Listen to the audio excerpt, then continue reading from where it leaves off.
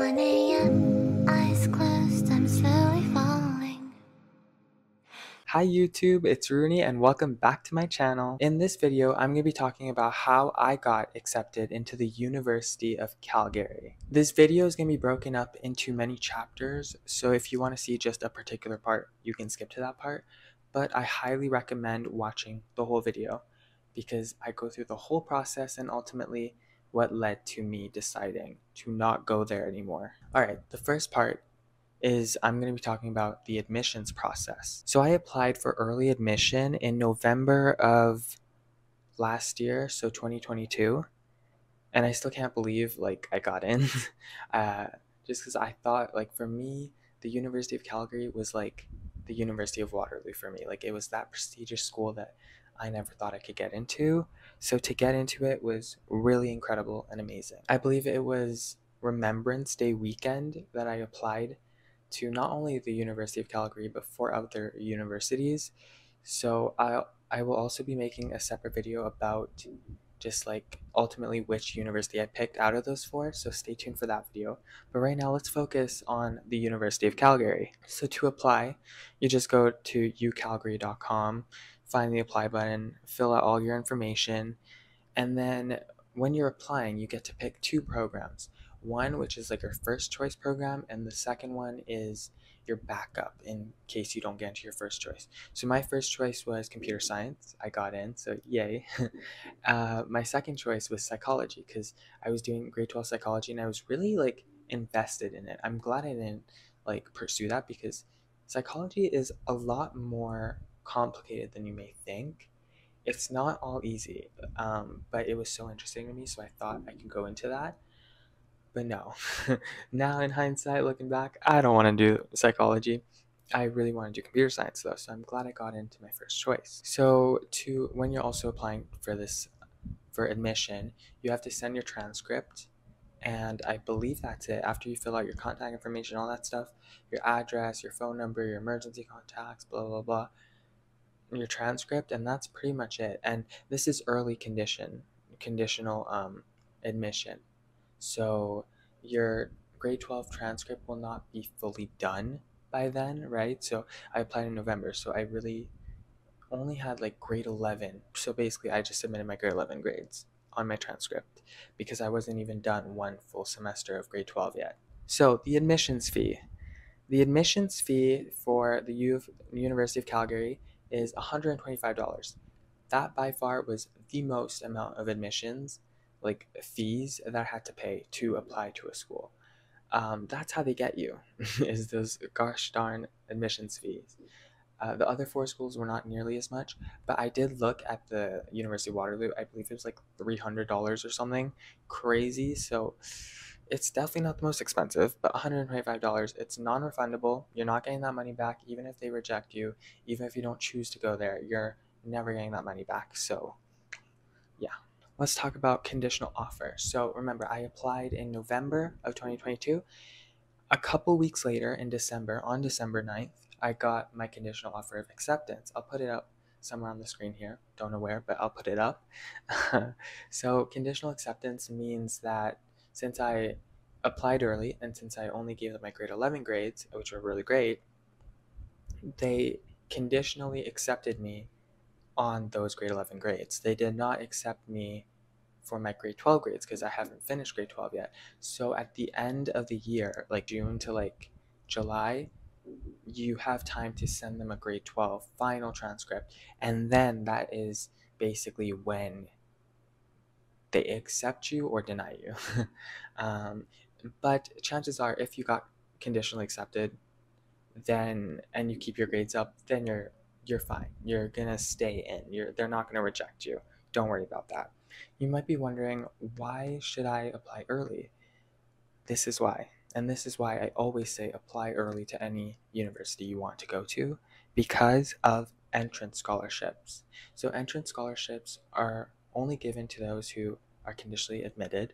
And entrance scholarships, I talk a little bit about them in my scholarship video, so go check that out afterwards. But basically what you need to know is that they are giving you money to go to their school. So if you don't attend their university, you're not keeping that money basically. It also is the automatics. You don't have to apply for them. They just, depending on your transcript, they're gonna award you it. There's different amounts of scholarships you can get. I got the highest one. I know, crazy. $5,000. I think it was called the President's Choice Scholarship. Obviously, I turned that down, sadly, but it was really cool. But again, I'll talk about that in a different video and why I think it's a scam. But what you need to know is that, yes, you're not doing anything in return, right? They're basically paying you to go to their school, but you do have to be a full-time student.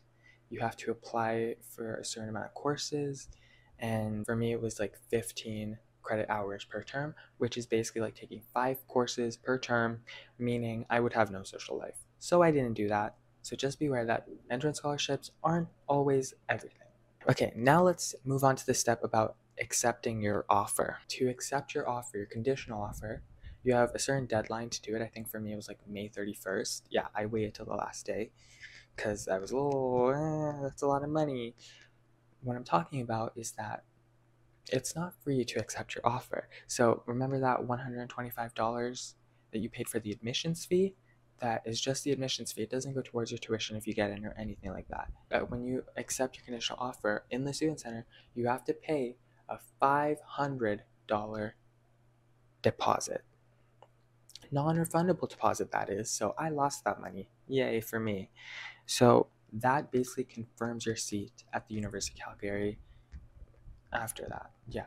I don't know what happens if, let's say, in June when you submit your final transcript and they deny you.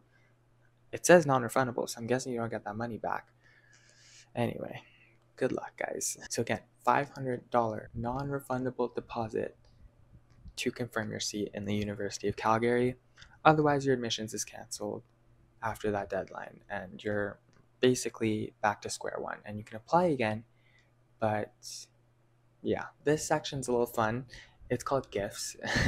One thing that I really enjoyed that none of the other universities did when I applied to them was University of Calgary kept sending me gifts in the mail. They sent me like little postcards, sent me newsletters, and by far they had the best communication of any other university. They were sending me emails every week, newsletters being like, this is an upcoming deadline, apply for housing, how to do that stuff. Yeah.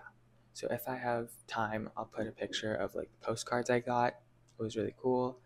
Like it really made them stand out against all the other universities. And I live 2 provinces over in Manitoba, so I think like for them to pay that money to ship those postcards to me, like that just, it made my heart warm. It was like, wow, I'm wanted, not for long. Let's talk about applying for scholarships now. My biggest regret. Yes, I applied early, but I did not apply early enough. I wish I applied like as soon as grade 12 started. So my biggest regret is that I did not apply for the Prestige Scholar Award. This is like a $20,000 scholarship that is given to conditionally admitted students, and it's just my biggest regret. And you get that, you apply for that through the student center again, which we will get to, don't worry. So yeah, apply for scholarships. That is one of the scholarships that you have to apply for. It's not automatic. It's not like entrance scholarships. Shoot your shot, like what if you do win? Even if you don't, it's just a little fraction of time wasted out of your life. But if you did win, that little fraction of time basically made your future. So apply early. All right, let's talk a little bit about this student center that I keep talking about. So again, they will send you an email. It's super straightforward how to like make one. And this student center is like the coolest thing ever. You can apply for courses, apply for scholarships. You can see your grades. You can see your financial stuff. You can basically do everything there. It's really cool. It's just like a hub for everything. So get on that straight away as soon as you're conditionally offered and accepted it. If you want to go there, do it. Another scholarship though that I didn't mention before was the high school awards, which I believe are also, well, you do apply for it through the student center, but it is also a little bit like an entrance scholarship because they do look at your transcript. So apply for that also. Now let's talk about housing. This is kind of where like, what's that saying? The straw that broke the camel's back or something? Like, this is where I started to think, hey, this university is not for me. So for all new students, all first-year students, they are guaranteed residence if they apply to housing before a certain date. For me, it was May 1st. So that's exactly what I did. And again, yet another reason to apply early, right? If you're not conditionally admitted, you're not going to know about this stuff. They're not going to give you this information, and you're not going to be able to apply for housing before you even get into the university, right? Applying for housing is not through the Student Center. I know I said all that stuff about the Student Center before, but a completely different website, not as great looking, if I'm being honest. You can find it on the university website. Housing portal brings you there. Make an account, and get this, you have to pay another $50 for an application fee. They're really sucking you dry before you even go there. So that's an application fee. Again, non-refundable. Even if they turn you down, you're not getting that money back. Yeah. And then you get to basically look at a bunch of different housing options available. They have all types of rooms, single, double, triple, quadruple. Like, they have so many different types of rooms. And you can also find roommates through that portal. It's really funny because you have to make a little profile. If you're finding roommates, you make a little profile about yourself, being like, hey, these are my interests. Hey, I'm not okay with you smoking. Hey, I'm not this, I'm not that. It's really funny. It's like a dating profile, but for college students. It's hilarious. So for me, I wanted a double room in the I can't say this word, Yamaha Hall with a roommate.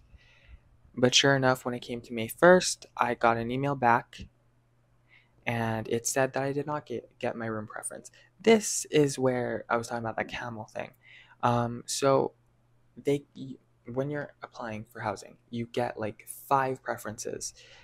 I had five preferences. On the email, it said, sure enough, it said this, and I quote, that only 10% of new students actually get their preferences of choice. And it's like, why you make us do that if you're not going to give us that? I get it. Like, I'm happy for those 10%, but bro, what made me more frustrated though is that all of my preferences, 5 of them, they make you choose 5 different preferences. I got 0 of them. 0. You know what I got with? What I got? I got just like a regular dorm room. I'll put a picture of that. Yeah, this is what I wanted. This is what I got. And most likely, it's what you're going to get to, because it seems like your preferences don't even matter. I don't know why, they just don't matter. I also tried, there's like these living groups. So there's like a scholar advantage group, and I thought I was like smart enough to be a part of that. And this is what I'm talking about, the Prestige Scholar Award. All those people who win that, they get to be a part of that group. But there are special cases where if you really want it badly enough, you can just email them and be like, hey, this is why I fit this group. Put me in it. I did that. 0 communication back, 0 confirmation, 0 anything. No one told me anything if I got in or not. It's just all a blur.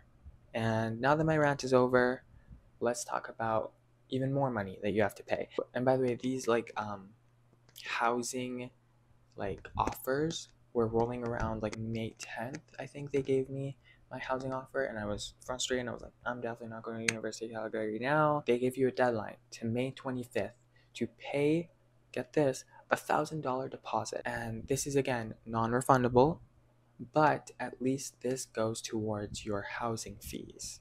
So it kind of cuts off that little bit that you have to pay for that first month. By this time, I had already kissed my dreams of attending the University of Calgary goodbye, so I did not pay that $1,000 deposit, because I was like, you already sucked me dry of $500 of $125. Maybe I'm just a cheapskate, but bro, I'm not paying that. Now let's talk about registration. You thought housing was frustrating. This was even more frustrating for me. So it opens in May, the same time around housing time. You apply through the student center. You apply for courses, you put them in your shopping cart or whatever, and you click submit. Here's the thing. The conditional, this is where we go back to applying early is good.